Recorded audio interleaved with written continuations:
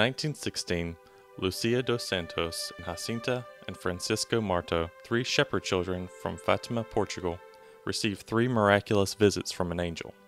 The angel of peace taught the children prayers, to make sacrifices to the Lord, and to spend time in adoration. From May to October 1917, in the midst of World War I, Our Lady Fatima appeared 6 times to the children as they watched their family's sheep. She was enshrouded in a light brighter than the sun.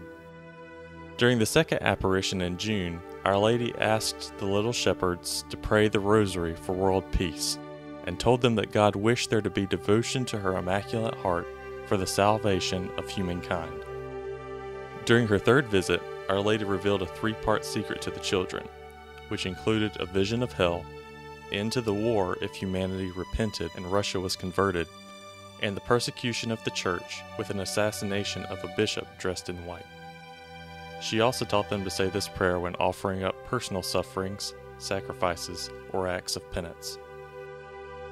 O my Jesus, I offer this for love of Thee, for the conversion of sinners, and in reparation for the sins committed against the Immaculate Heart of Mary.